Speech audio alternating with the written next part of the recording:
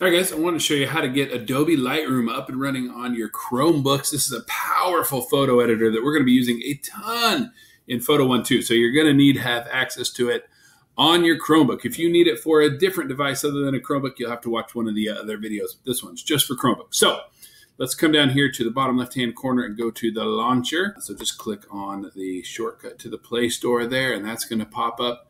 And you're just going to search up. You may not even need to search it up. It might be right there on the home page. It was for me, but it may just know that I'm a photography guy. So you may need to search up Lightroom, in which case it's all one word.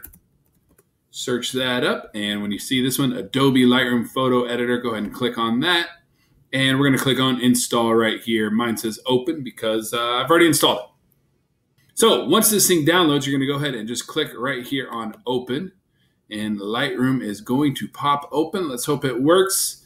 You will need to sign in. I've already signed in, so you don't get to see that part, but it's pretty simple. You're going to sign in with your school credentials, and you may have to sign in 2 times because you have to sign in to sign in. It's complicated, but just keep signing in until you are all signed in. You obviously will not have 5,009 photos. You will have 0 photos in your Lightroom, most likely, unless you've used it before, but you've got it installed on your Chromebook, and you're ready to start using it, and that's what we wanted to get in this video.